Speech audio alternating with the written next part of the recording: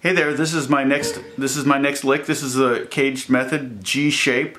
This is the second riff of those, and we've done G shape is right here. Play a G chord, play it with the second, third, fourth finger, and then that frees up the first. Now there's A flat, there's A, now here's B flat. Now so you can think kind of you're playing a G shape in this area, but it's actually a B flat. So we're playing over a B flat chord, for example.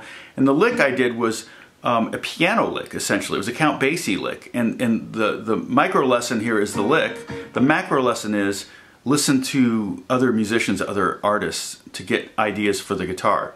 In fact, you'll probably be a much more unique guitar player if you do that. If you listen to only guitar players, you're probably everybody's gonna be able to say, oh, he sounds like Eric Johnson, or he sounds like Eric Clapton, or he sounds like some other Eric. And so we don't want that. What we want is we want you to be unique and be you 100%, and you've got a lot of influences. And so one of, listening to piano players is a great way to come up with different things. Another, I even, saxophone players, but I mean, if you want to kind of come up with a bunch of cool blues licks, man, transcribe some licks by Christina Aguilera. She's a beast when it comes to singing licks, and I went through and she, try to make it sound like her voice. Do the same articulations and slides, kind of imagine how if she's sliding or if she's hammering on or whatever with her voice.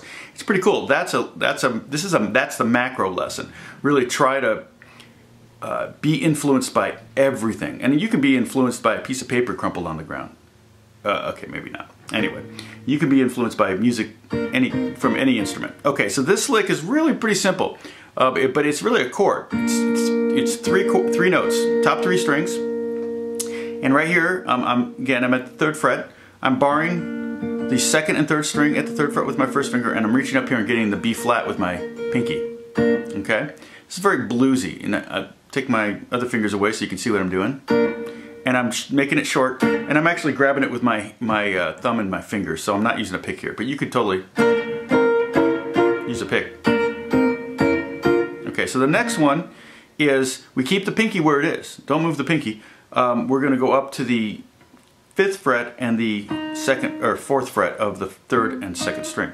So basically, without the pinky, this is the lick: 3 and 3, 5 and 4, 6 and 5, 7 and 6. And if you want to have that Count Basie kind of end of song vibe, you can copy that rhythm. 3, 4, and the end with the B flat, low B flat. Now, but what the tricky part is to keep that B flat on top. So you notice you have to change your fingering just about every time.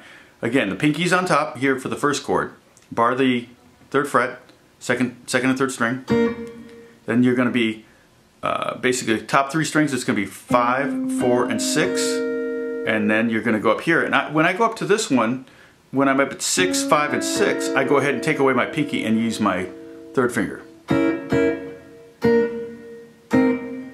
And then you finish off with basically what's the top 3 notes of a B flat bar chord. Try it. Okay? And music theory-wise, we have the 2nd string is the 3rd, the 4th, the sharp 4, and the 5. The bottom string is the root, the 9th or the 2nd, the flat 3rd, and the 3rd. They all work together to kind of lead to that final destination of the B flat chord. Okay? So that's fun, little Count Basie lick. So have fun with that one, and the next shape is E, and that's the easy one. We got a million of those. In fact, you're going to teach me some of those. I want to see some videos of you guys doing some E-shaped licks. But actually, if you come up with some, post some videos of you doing your own licks. I want to learn them. I want to learn some of yours. So God bless you guys. I'll talk to you soon. Thanks.